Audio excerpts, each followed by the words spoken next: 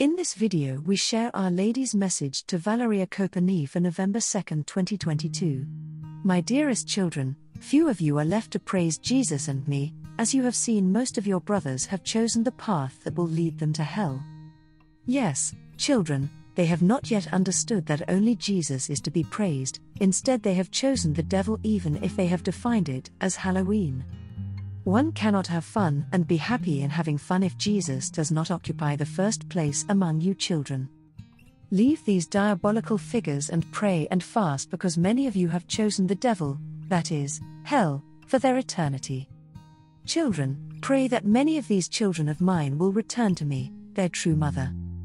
Times are running out precisely because of these disobedient children of mine. The Father does not want to lose any more children who become disobedient and thus choose eternal hell where there will be weeping and gnashing of teeth.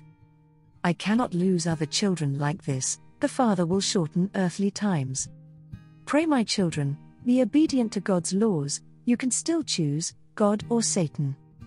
The Father leaves you free, but do not let freedom become eternal suffering. Ask for forgiveness for all your shortcomings and theirs, since you will not have much time to convert to your Father. I bless you, I love you, and I pray for you. Mary, Mother of the Church. Valeria Copponi's story of receiving locutions from heaven started when she was in Lourdes accompanying her military husband on pilgrimage. There she heard a voice that she identified as her guardian angel, telling her to get up. He then presented her to Our Lady, who said, "You will be my cenacle," a term she only understood years later when a priest used it in the context of the prayer group she started in home city of Rome, Italy. It was Father Gabriele Amorth who encouraged Valeria to diffuse her messages outside the prayer cenacle.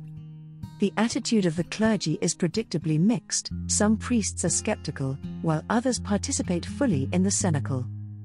Thank you for supporting my channel. May God bless you and keep you.